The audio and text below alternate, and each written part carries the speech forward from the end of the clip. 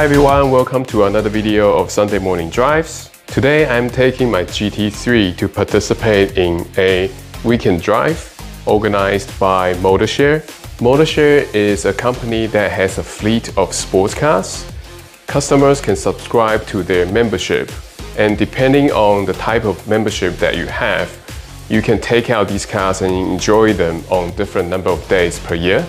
It's actually a very good way to experience the ownership of these type of sports cars without having to spend a huge amount of money of buying them outright.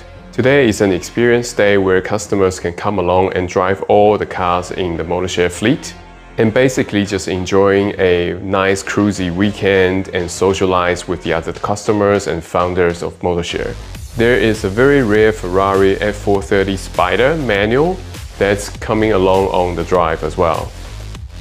Currently there are 7 cars in the Motorshare fleet. There is a 991.1 911 Carrera S, a very nice looking AMG GT, an Aston Martin DB9. This is a really nice cruiser with a V12 engine under the bonnet. A first generation Audi R8 V10. This car sounds amazing. A R35 Nissan GT-R. This car is fairly new to the lineup. A 981 GT4 from Porsche and a 981 Boxster.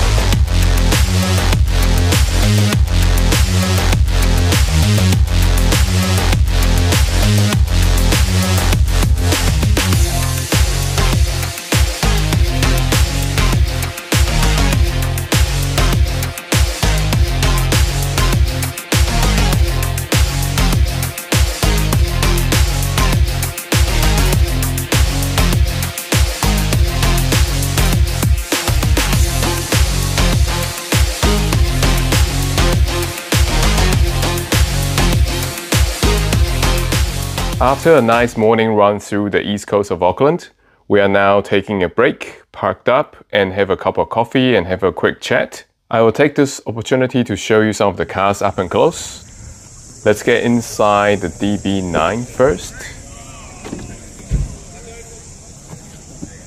The interior of this DB9 is very well kept. You can smell the scent of leather straight away when you get inside the car. All the seating controls are on the left-hand side of the seat. It's quite unique of the Aston Martin brand.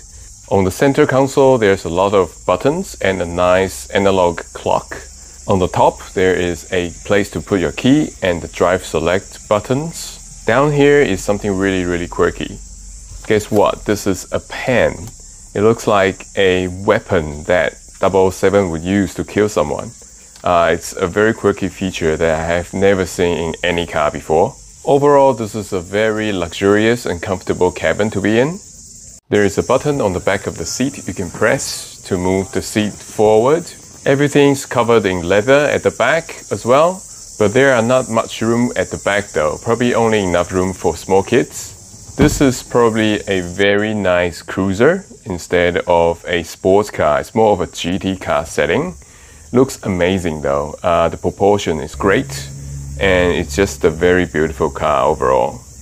Let's now jump into the R8 V10. I actually quite like the simple design, the minimalistic design from this first generation R8. There are no fancy screens or countless buttons to distract you from driving. And I really like this metal gear lever, although it's not a manual, but it still feels so tactile. And the clicking sound is just amazing. There is a sport button you can press. This is the only mode you have. So again, very simple. I like that. And there is a small storage space and couple of cup holders on the center console area. I've always thought that the first generation R8 has aged really well. The design, the quality, and the whole vibe of the car, even with today's standards, still looks very incredible. This is the AMG GT. This is the first time I've ever jumped into a AMG GT before. The quality is typical of Mercedes, feels very luxurious, and the quality is very, very good. I actually like this generation more than the new. The interior is simpler, and I love these air vents and these 2 rows of buttons on either side of the center console. There is a drive mode selector, and all the drive controls that's related to your driving needs are at your fingertips. The curved shape and the silver color also make the whole thing look very futuristic.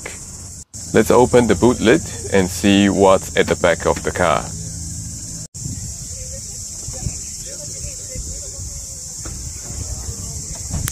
I'm actually surprised how big the boot space is. Just shows how practical this car is. No wonder a lot of people use this car as a daily.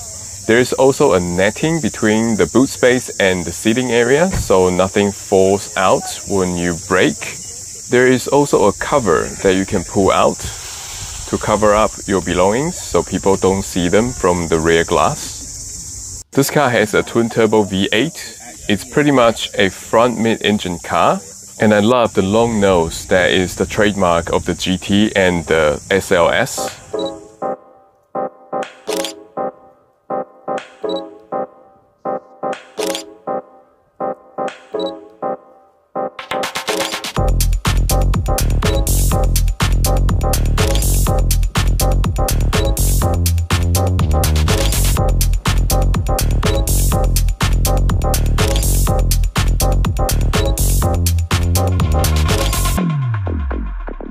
It's been a great day driving with the MotorShare people.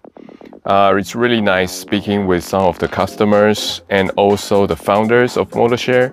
Most of them are car enthusiasts that just love driving and love to admire and appreciate these sports cars. So MotorShare is actually giving them a nice platform for them to experience these sports cars without big costs. So thank you for watching. Hope you enjoyed this video and some of the nice driving and car footages of some of these amazing sports cars. Hope to see you again in our next video.